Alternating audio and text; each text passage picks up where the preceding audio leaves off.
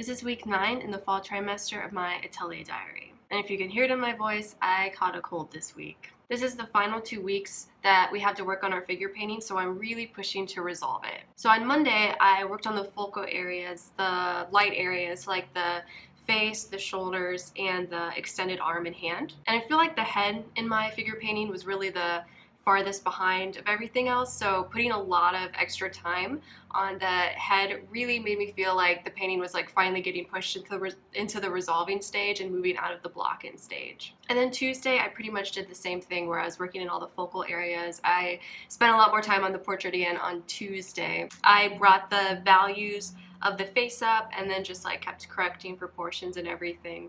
I also worked a lot on the hand that's on the extended arm, working on the intensity of the colors, making sure it's more red, and also working on the contrast of values, so making sure that there was enough contrast between the lights and the shadows. Pretty much this whole week I spent working in those focal light areas. I feel like a lot of time previously was on the shadows and the dark halftones.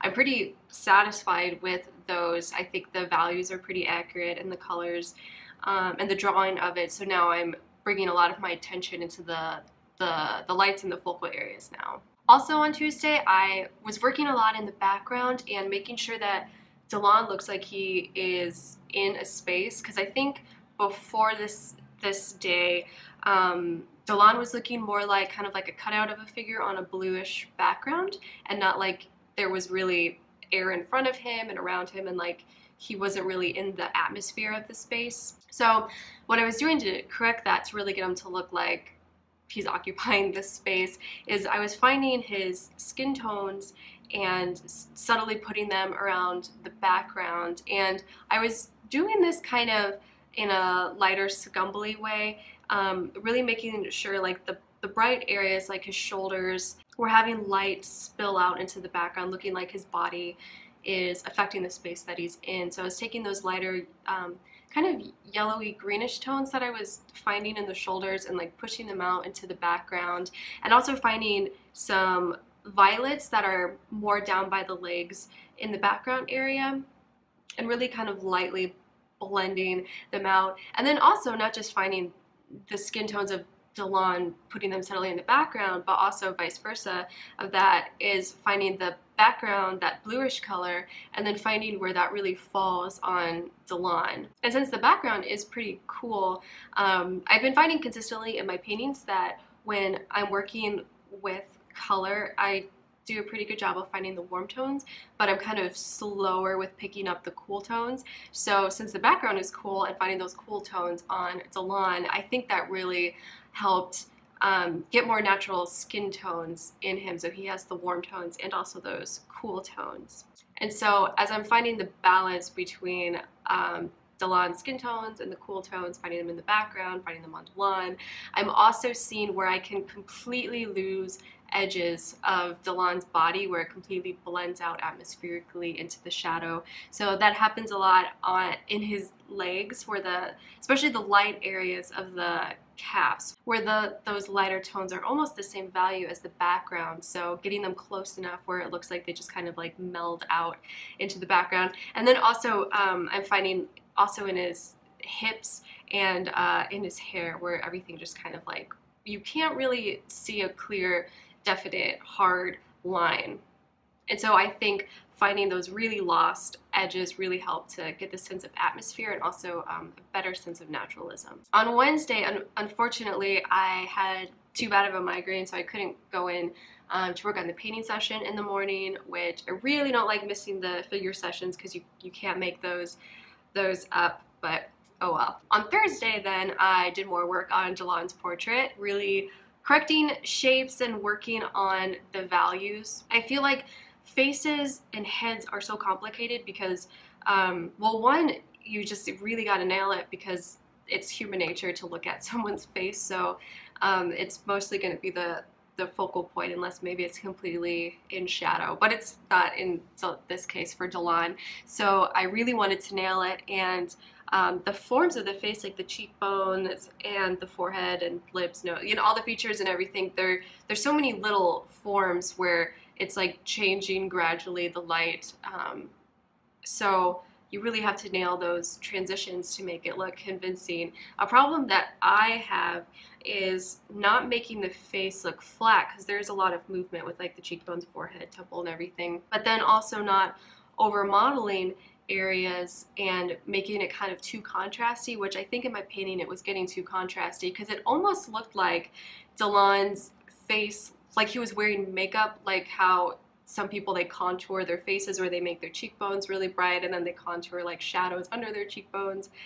And it was getting this kind of like shiny, unnatural appearance. And so when Matt came by to critique his face, he said that he really liked how I had the forehead and how the light spills into the eye socket, and he said that was looking really naturalistic and I probably didn't need to touch that anymore.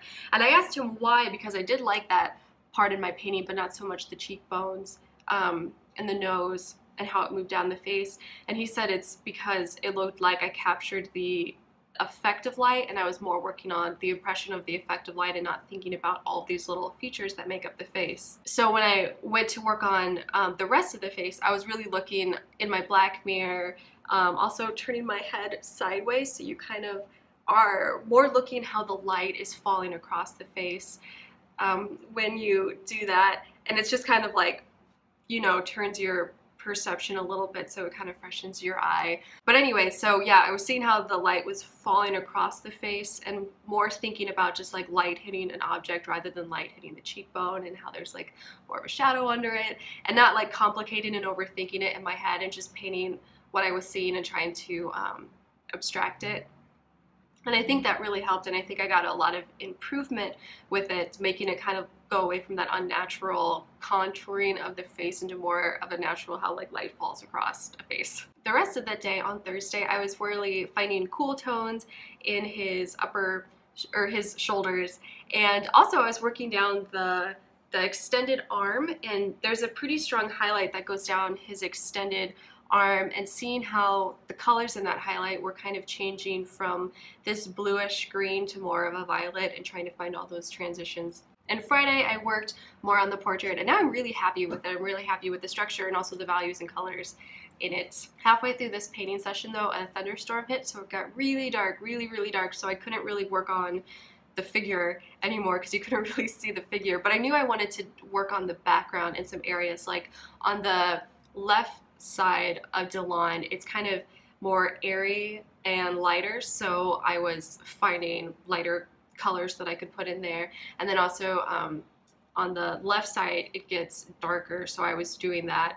And pretty much by the end of the time, when I've got that all filled in, it had, the storm clouds had left, so Delon brightened up again, so I could really see what was going on the figure, so I could paint off of that. So I was working in the lower back and the gluteus, and really making sure that the lights blended as gradually as they did as the light falls across the figure, making sure there was enough transitions from the lights into the darks. And I needed to correct some transitions in the lower leg of the standing leg, so I did that pretty quickly. And then also there was 5 minutes left of the painting session, and I really am not happy with the feet yet, so I picked one foot, which was the standing foot, since I was already working on the standing leg, and I painted the standing foot in probably like 5 minutes, and it was so fun and exhilarating because I knew this was the last time he was going to be up there for the rest of the week. So I was just throwing paint down as fast as I could, like really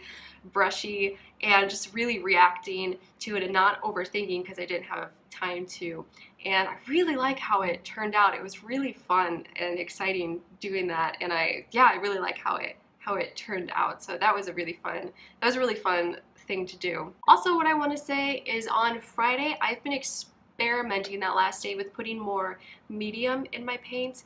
I usually just pretty much just use straight oil paint. I don't like to mix a ton of medium in my paint, but since I'm kind of resolving and I wanna, it's like I have the tones figured out, but I want to fix how the paint is laid on it, using more medium. I guess I don't know how to describe it since I was just playing around with it this last day, but having the paint be more fluid with the medium, I was really liking that, because I was more, since I've had like the structure and the value and the color more figured out now, and I'm in the resolving stage, I felt more confident with putting brush strokes down and leaving them.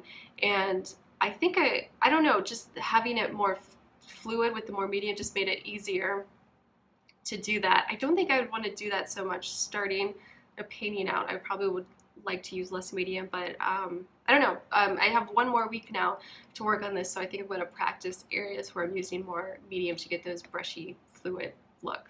And lastly, my cast drawing. I'm still trying to finish it up.